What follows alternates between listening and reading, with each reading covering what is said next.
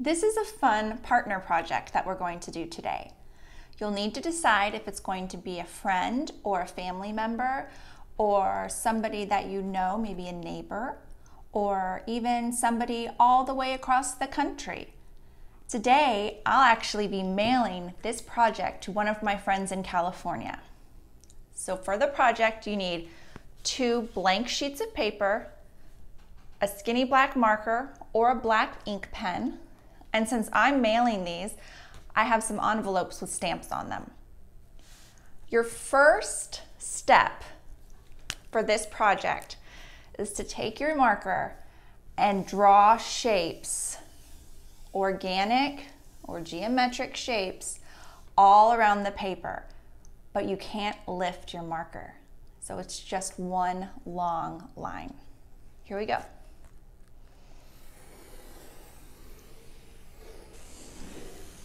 You can make squiggles on long lines or short lines. The idea is to fill the paper with as many areas as you can. When we mail this to our friend, she'll actually take it and fill in the spots. So once you've filled your paper with a lot of lines, you're going to give this to your partner artist, and in my case, I'll be mailing it to California. And your partner artist will take that blank sheet of paper and do the exact same thing.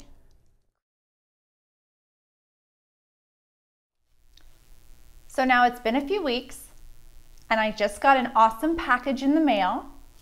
And when I opened it, what I found was that original drawing that I created right here and mailed to California.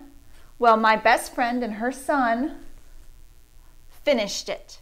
And when we look at the artwork, you can see that she's included patterns and details, and she even added some color and put tape around the border. And it looks like, yep, those are 2 dinosaur stickers.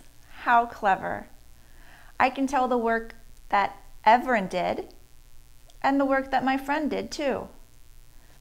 She even wrote a letter. Let's see what she had to say.